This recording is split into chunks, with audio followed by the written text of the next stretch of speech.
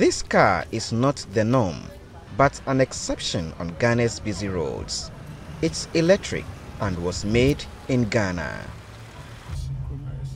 Seth Frimpong Asong has been behind the wheel for 20 years.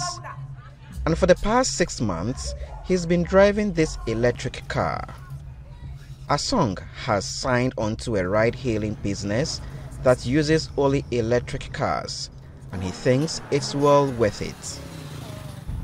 This is very cool, and it's very friendly with the environment as well, because there is no exhaust pipe that the smoke will be coming out. This is where the electric cars are assembled in Accra by mostly a team of female engineers.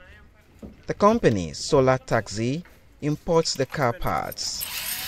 The car is then assembled here at a cost between $15,000 and $42,000.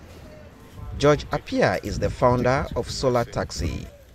He started the initiative in 2018 with a vision of providing a clean transportation system for Africans. Africa stands a chance of being the only continent to probably develop without polluting. So if we can take a part of the transportation part, then we can be on that pathway for sustainable transportation. Solar Taxi also has another sideline to its business and its quest to provide Ghanaians with a clean energy transportation system. The company is also designing and assembling electric bikes and tricycles. The engineers here have a job thanks to this initiative, but they are also excited about building transportation options that run on clean energy. It's not just a job to us, but we understand that climate change is a global canker right now. And specifically in Ghana, we know that when the scooters go out there, they go a long way to reduce climate change, they go a long way to reduce carbon emissions.